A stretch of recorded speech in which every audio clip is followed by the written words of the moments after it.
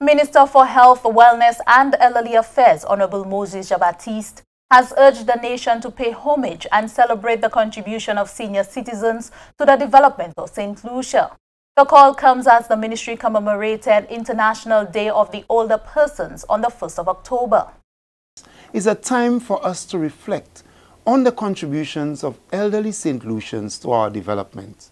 It is also a time for the new Ministry for Health, Wellness and Elderly Affairs to use the occasion as a springboard for a new kind of engagement with our older, resourceful people.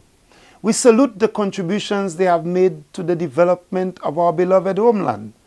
It is because of their commitment to building strong families and communities around the island in their youth that we can be proud of the resilient people we have become. We cannot forget them in this era. Indeed, we are the generation that will actualize their vision of a St. Lucia which is consistently able to offer its citizens the very best in socio-economic opportunities. The global celebration of older persons is being held under the theme Digital Equity for All Ages.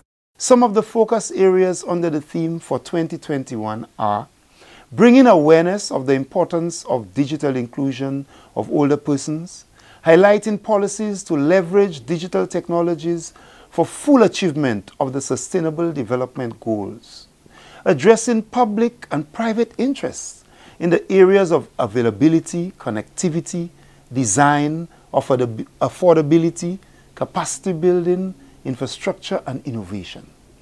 Exploring the role of policies and legal frameworks to ensure privacy and safety of older persons in the digital world, and highlighting the need for a legally binding instrument on the rights of older persons and an intersectional person-centered human rights approach for a society for all ages.